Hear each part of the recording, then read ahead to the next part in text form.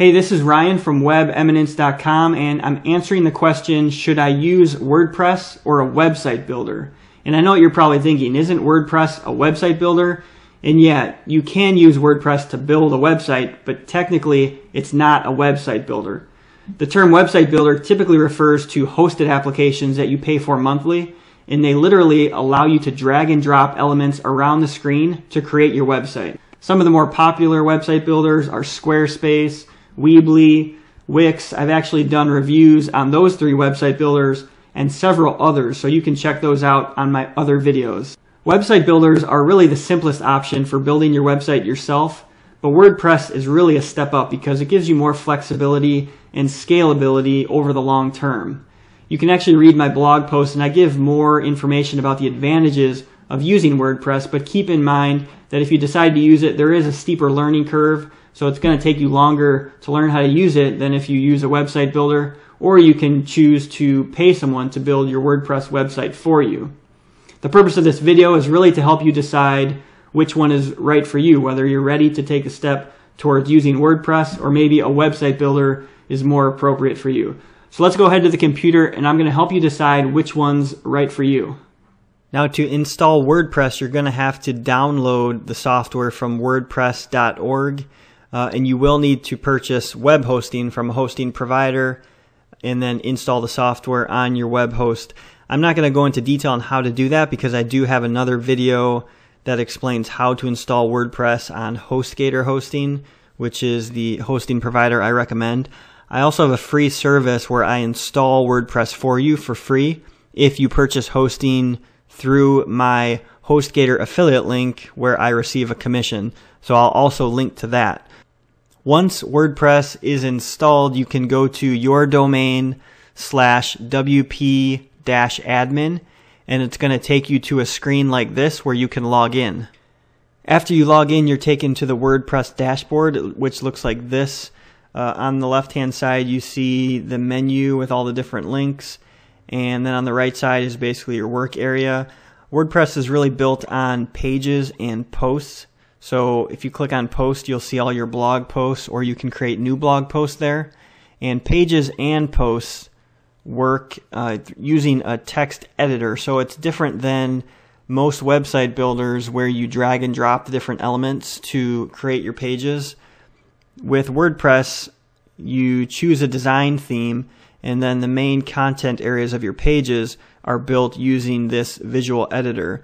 So if you click on visual, you can see the page visually with all the formatting and the pictures.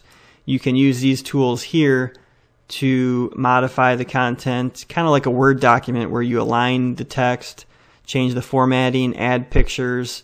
And for those of you who know HTML code and CSS code, you have access to the source code of the page, so you can go in and modify the code to give the page the exact format that you're looking for. You can also go into the CSS file to modify the styling of the website.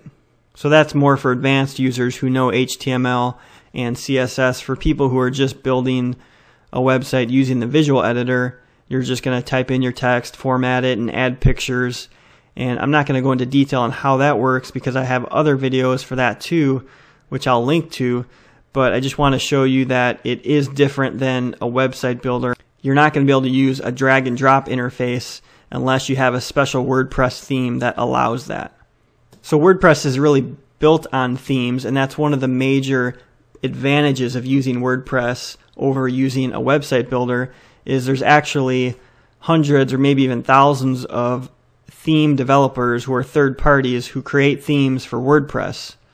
So to choose a theme, you actually go on the left-hand side under Appearance, you click on Themes. And here you see the themes that I have installed on this WordPress installation, and I'll click on Add New. And here you can see you can search for themes using different filters. And this page is going to search for the themes that are available on WordPress.org. So I can set some of these filters and click Search. And you'll see actually 1,200 items came up for that search, and I can preview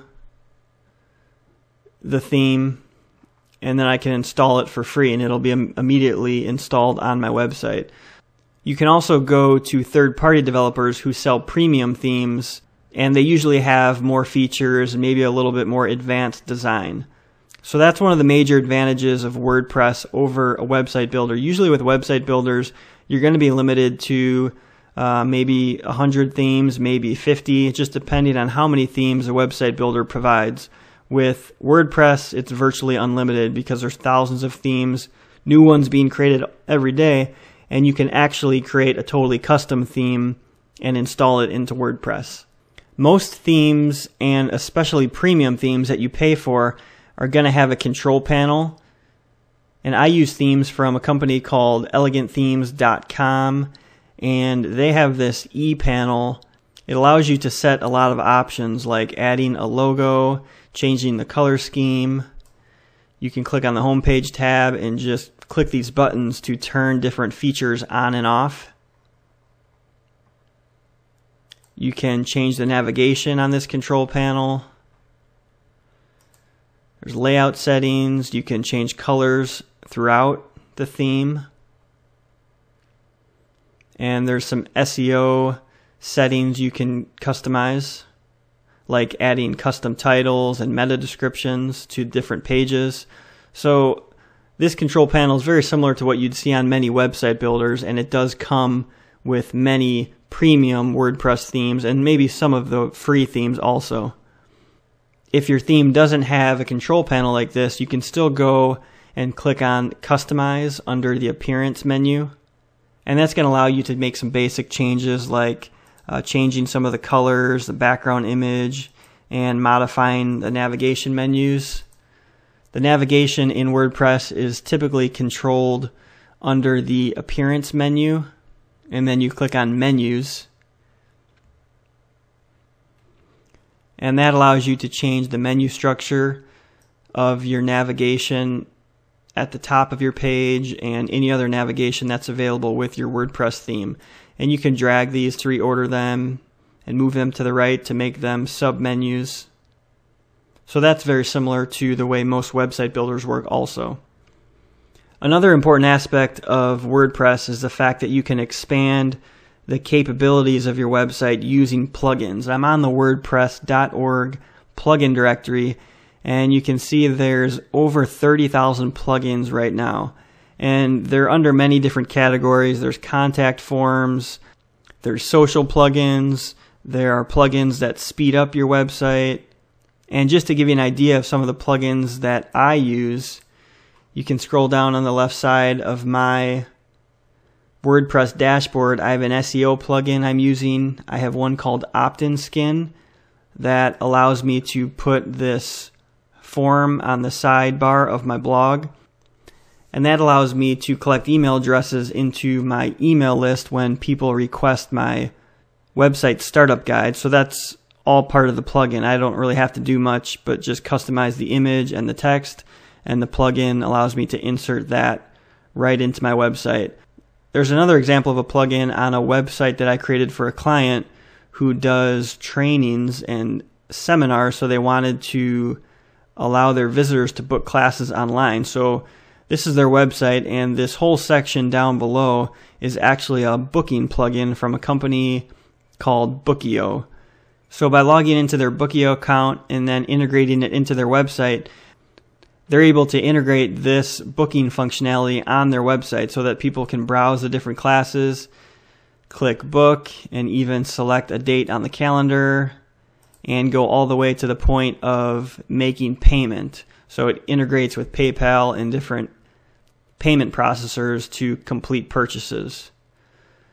So you can see the functionality that a plugin gives. It would cost thousands of dollars to create something like this custom on your website, and most website builders aren't going to allow it, but this is just one plugin that's available with WordPress. And this one actually does cost $20 or $30 per month. A lot of plugins are free, some of them cost money, but it's way cheaper than developing this functionality using custom code. You'd have to spend thousands. There's a few other plugins I use on my website. There's one called Due to Mobile, which creates a mobile version of my website. Shareaholic is for adding social buttons like Twitter, Facebook, Pinterest on my blog posts. Smart YouTube allows me to easily add videos. Performance is to speed up my website. And WordFence is a security plugin. So these are all free or paid plugins that I use to just extend the functionality of my website. So the plugins are a big reason why WordPress has a lot more functionality and expandability than a website builder. Very few website builders allow third parties to create applications to extend the functionality of websites the way that WordPress does with plugins. So overall, website builders are great for people who want to use a drag and drop interface and keep it very simple. But I'd recommend taking the step up to WordPress for those of you who need to really extend the functionality of your website using plugins, or maybe you want a really specific look for your website, so you want to have more options in the design of your website, and you can achieve the look you want with a WordPress theme. If you are interested in using WordPress, but you don't have hosting yet, you can go over to my free WordPress install page where I describe the steps to allow me to install WordPress for you, so you don't have to worry about installing it. You can just send me your hosting information, I'll install it for you, and you can get started building your website. I'll also give you access to a premium theme of your choice. And if you want to try to install WordPress on your own, I recommend using HostGator hosting, and you can watch the video that I link to that shows how to install WordPress on HostGator hosting. So I hope that sheds some light on the differences between website builders and WordPress and maybe helps you decide which one is a better fit for your website. If you have any questions after watching this, feel free to contact me. Just post a comment on the video or on my blog post, or you can even send me an email through my website and I'll do my best to answer the questions. Make sure to check out some of my other videos on website builders. If you do decide to go that route, you can watch some of my reviews on website builders and see which ones I recommend. I also have some other videos on WordPress, since I didn't go into too much detail in this video about how to make posts and how to edit text and add pictures. You can watch some of those other videos to get more of the details on how WordPress actually works. So go ahead and click on some of those other videos, and we will see you on the next one.